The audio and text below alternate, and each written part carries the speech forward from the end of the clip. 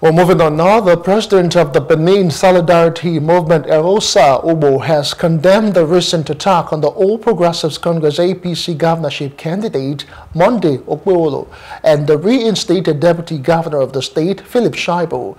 Ugbo stated that the attack was allegedly carried out by supporters of the People's Democratic Party ahead of the September 21 governorship election in the state.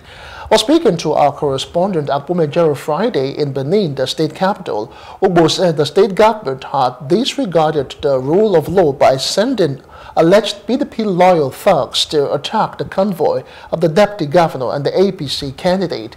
He called on youths to refrain from being used by politicians to incite violence and civil unrest, which led to the death of one Inspector Onu Akor, who was attached to the APC governorship candidate.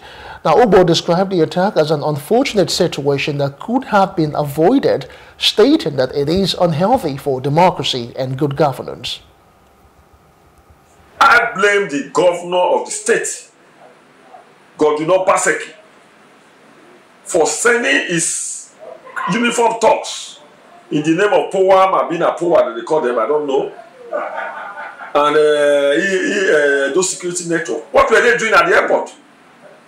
Why would they go there to resist, to block those others, the supporters of Philip Shaibu from gaining entrance into the state through the Benin airport? Can you stop a man to come back to his home? Come make they use you for thuggery, not greed. Both our youth, moon and wise, oh. All these our politicians, their children not there for Nigeria, oh. Their children there for Bodo Igbo.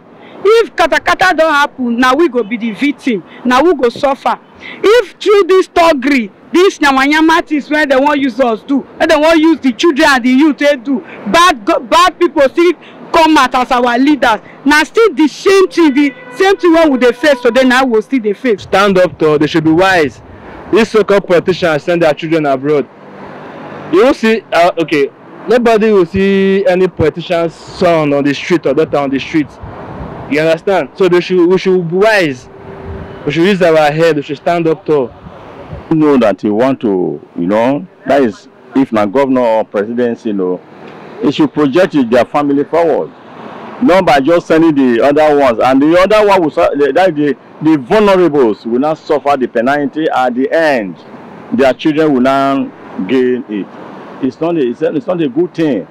And the vulnerable that even suffer to really play that politics and everything, at the end, they will start lying them. We practice true federalism, or rather, who practice a system of government that's recognized all over the world. So it's not something that we should encourage at all. It's something we should always kick against, because the youth, whom we say are the leaders of tomorrow, by the time we finish, we might have been done using them for this act of thuggery and whatever in political era. They becomes no more. Hello. Hope you enjoyed the news. Please do subscribe to our YouTube channel and don't forget to hit the notification button so you get notified about fresh news updates.